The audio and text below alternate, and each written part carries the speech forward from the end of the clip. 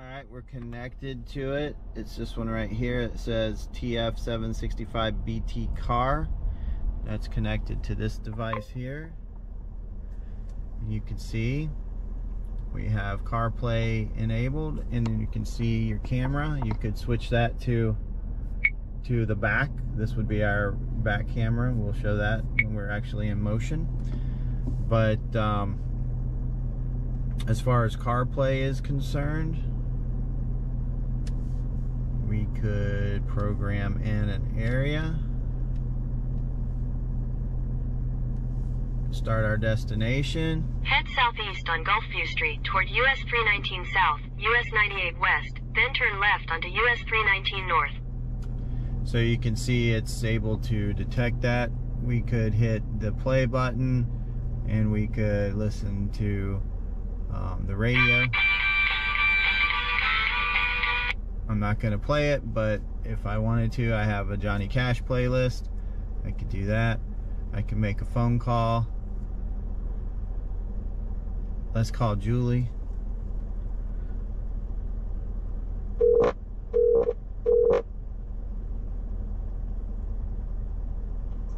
Yes.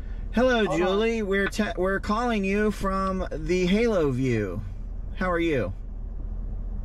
You can call me from there? I know, it does so many things. Okay, we're hanging up. Cool. It is cool, isn't it? I love it. Bye.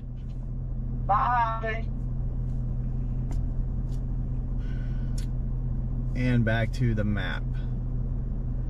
So you can see this thing does quite a bit of stuff. We can have all this displayed just like normal CarPlay if we wanted to. Now Julie's texting me, and we could hit that to play the text.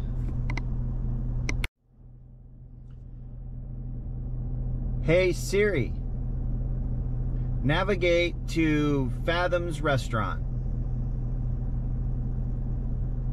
Getting directions to Fathom's restaurant and bar. Let's go. Starting route to Fathom's restaurant and bar.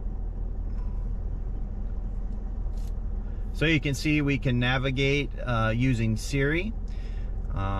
We can do really anything that you can do with the normal CarPlay. Very cool. All right, guys, we are on the road now, and the Haloview is working perfectly. I do want to show a couple features while we're actually on the move. If I hit driving recorder, it's going to pop up the front screen. So this is our dashboard cam.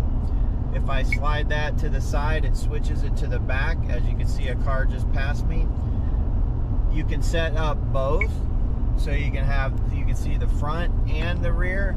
I like being able to see the rear because that's just like your rear view mirror, and that's a very cool option. I do need to adjust the rear camera just a little bit so I can get a little further out to see traffic behind me a little better, but this thing is working great.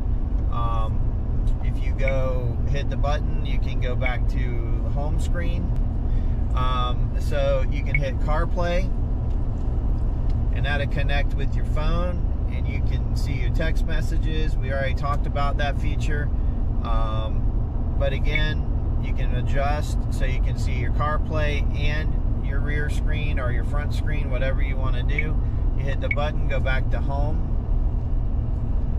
and you can go back to the driving recorder, which is what I like. This is recording everything, and you can see behind you really well. And these cameras are very, very clear, way clearer than what I was using before. I've been very impressed with this system. You can do voice commands as well, as we saw in some previous testing that I did. You can see all that. What I like about this the most is that it mounts to your rear view mirror, so it feels very natural when you look up and to see behind you and actually see behind the RV. So it feels really natural. In my other setup, I had a rear view camera as well, but it mounted up over here, and it really blocked my view out through the windshield. And with this setup, with my GPS and my rear view camera here, I still can see across the dash with everything that I've got going on in my setup. So it works great. Been very impressed. I would highly recommend this system. It works really well. So we're now on our second time of using the Bite Tango BT12 unit from Haloview, and we are still very impressed. As you can see, I've adjusted my rear view camera a little bit, so now I get a little further out view, and it's working very well. Again, we've been very impressed with the unit, and it continues to function and perform very well.